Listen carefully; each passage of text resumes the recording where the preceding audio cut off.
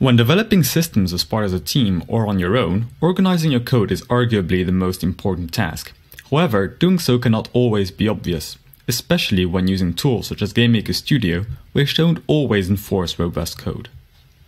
Hi, I'm Felix from GMWolf, and it's time to talk about object orientation. Before we look at how OO can be used in GM, it's quite important to understand just what an object is in broader programming terms. Objects are entities that have a state represented by variables, called fields, behavior, as in the code that the object can execute by the object, and identity, meaning you can have multiple instances of an object, each with their own state. By manipulating what code is visible outside of your object, you can create a fourth component, an interface. The interface of an object is often composed of a set of methods or scripts that can be called to manipulate the object state. This allows other objects to interact with and change the state of another object. For example, you may have a player object with a set of methods to move it in all four directions, which could be called by a user input object. It may seem rather futile at first, as you could directly manipulate the state of the object by accessing the variables directly, but this kind of abstraction can greatly improve the quality of your code. Consider an object representing a circle. We could either store its radius or its diameter.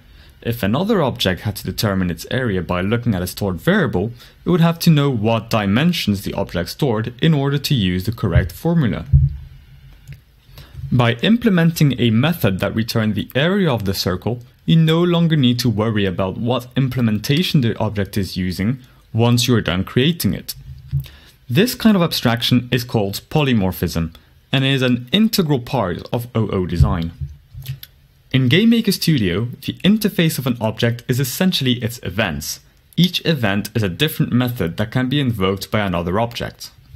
This is great as it means that the engine can call relevant events such as the step event or keyboard events when needed, but it does limit you to the predefined events in GameMaker. There are user events that have been reserved such that they would never get called by the engine. However, you are limited to 16 user events and they do not have any meaningful name, making it harder to keep track of code, not to mention they are only able to manipulate an object's state without returning any values. These issues can easily be remedied by using scripts that directly call the user event. Putting all your code into the script directly is also a viable solution and allows your method to return values, but as we are about to see, this can also come with its own issues. By using scripts, we lose the polymorphism we described earlier, and so all objects being acted on by the script must use the same implementation. An appropriate way around this is to use a switch statement to define what code to run depending on the object. This can be done in a single script. However, I prefer to organize my code in several scripts, with the main abstract script switching between the specific implementations. This allows for a lot more flexibility than using user events, whilst preserving polymorphism.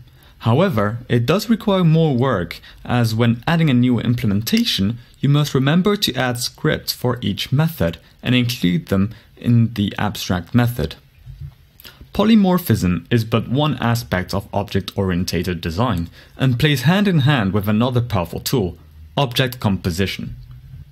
In essence, composition allows you to define one object as a collection of other objects. Consider a game where a player object can pick up different guns, each with their own mechanics. It is tempting to have a variable to define the gun type and have a large switch statement where all the gun code is held.